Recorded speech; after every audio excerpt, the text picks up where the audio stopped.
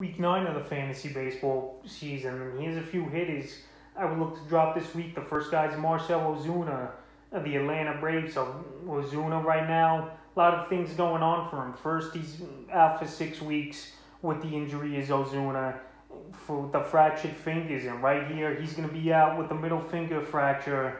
At least 6 weeks was the timetable, and now he's in trouble with the law here after some domestic violence issues have gone on for Ozuna. So right here, baseball, the Atlanta Braves could suspend Ozuna until there's a resolution for what happened with him a few nights ago. And right now, fantasy owners, they don't even want to stash him or wait and see what goes on with his legal troubles here. And he's been dropped in 12% of fantasy leagues so far this week. And on the season for Ozuna, 7 home runs, 26 RBIs, 21 runs scored, a .213 batting average, and a .288 on base. So right here, the batting average was definitely way down from last season, where last season in the 2-month season, he hit .338. So Ozuna, he was in a bad slump.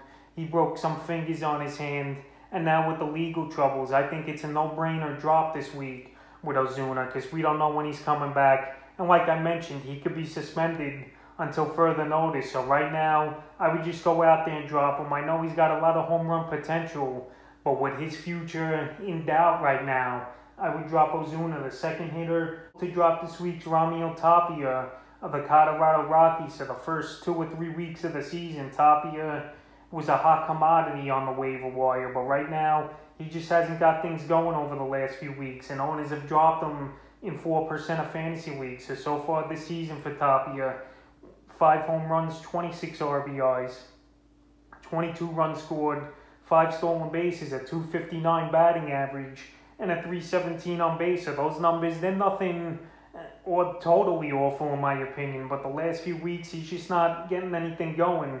1 home run, 4 RBIs with a .156 batting average, and a .208 on base with 2 runs scored. So he was off to a hot start, like I mentioned early in the season. But the last couple games for Tapia, it's just been a total train wreck for him.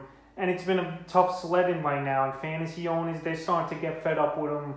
And they're starting to drop him in some fantasy leagues. And the last few games for him, May 24th at the Mets 0 for 4. May 25th at the Mets 0 for 4. May 27th in a doubleheader at the Mets 1 for 5 with an RBI. May 29th a doubleheader at Pittsburgh 1 for 8.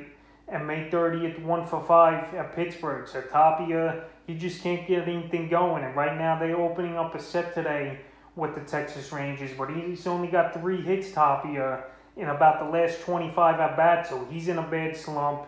And he's not doing anything else in fantasy to really garner a roster spot unless you're in deeper leagues. So right now, with him not hitting the ball, stealing bases, or even driving runs in, he's an easy drop this week. The next hitter I would drop Jesus Aguilar of the Miami Marlins. So Aguilar, he was a big ad early in the season where he got off to a huge start. But right now, Aguilar, he's been a slump as well. But on the season, 9 home runs, 38 RBIs, .254 batting average at .321 on base, and 19 runs scored. But the last couple weeks for Aguilar, no home runs, 6 RBIs, 1 run scored, a .167 batting average, and a .169 on base. So Aguilar, yeah, if he's going to bat low, at least show some power. But he hasn't hit a home run like I mentioned in the last 2 weeks. Some fantasy owners, they've dropped him in 3% of fantasy leagues. And Aguilar, he's in a big slump.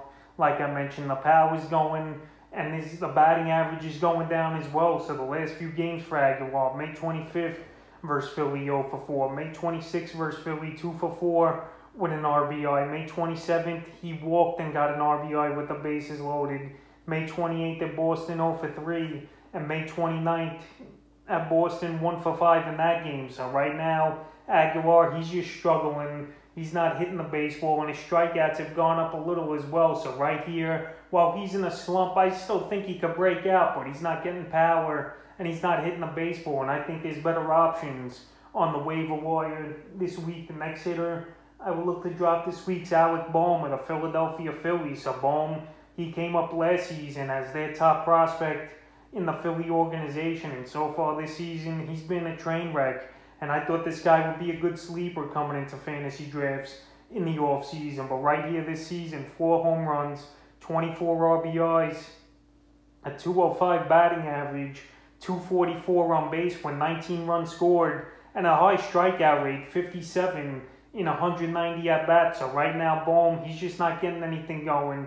Last season was a great rookie year for him with a 338 batting average in 160 at-bats, but this season he's gone totally opposite of what he's done this year in the last couple weeks for Bohm. It gets even worse. No home runs, 2 RBIs, a 132 batting average, 214 on base, and 2 runs scored. So Alec Bohm, fantasy owners, they're starting to get tired of him not producing, and they've dropped him in 3% of fantasy leagues. And also, it wouldn't surprise me if the Phillies sent down Bohm for a few weeks just to work on mechanics and his swing here to get things back kicking into gear, because right now he's sitting at an awful 132, like I mentioned the last few weeks. He's striking out at a pretty high rate, and he hasn't done much at all really in the last 2 weeks as well. So the last few games for Bohm: May 24th in Miami, 0 for 4. May 25th in Miami, 0 for 2. May 26th, he sat that one out. May 27th in Miami, 1 for 4. May 29th at Tampa, 0 for 4. May 30th at Tampa, 0 for 3. So Alec Bohm, and May 31st, he didn't play in that one at Cincinnati. So Bohm, right now, they're starting to bench him more. And he's only got 1 hit, Bohm, since May 22nd. So he's in a super slump. And right now, there's no reason to hold on to him, even though he's got great upside. But right now, he's not cutting it for fantasy owners or the Phillies. And the final hitter I would look to drop this week's Miguel Sano of the Minnesota Twins. So Miguel Sano, another weird guy with the power and the numbers. And Sano, he got on a hot streak the last couple weeks with the power, but the batting average is down as usual, and the strikeouts are up. So far in the season for Sano, 9 home runs, 22 RBI, 17 runs scored, 168 batting average, a 288 on base percentage, and 55 strikeouts in 125 at-bats. So this guy's pretty much a home run, a walk, or a strikeout for the most part. In the last couple weeks for Sano, 6 home runs, 14 RBIs, a 208 batting average, a 263 on base, and 8 runs scored. So Sano, early in the season, I recommended him as a drop. Then he got hot once again and was a waiver wire pickup, but right now he's in one of his slumps. And that 3 home run game is which really catapulted him to get back on the fantasy radar. But the last few games here for Sano: May 25th versus Baltimore, 0 for 4. May 26th versus Baltimore, 1 for 3 with a homer and 3 ribeye steaks. May 28th, 0 for 4. May 29th versus Kansas City, 0 for 2. May 30th versus Kansas City, 0 for 4. And then May 31st at Baltimore, 0 for 4 in that one. So right now, Sano, he's just not getting hits. He's striking out at a high rate. And there's no reason to keep him on your team unless you're in the deepest of leagues and need some power. Because besides the power, this guy just brings nothing but negatives to your fantasy baseball team. So that's a few hitters I would look to drop here in Week 9 of the fantasy baseball season.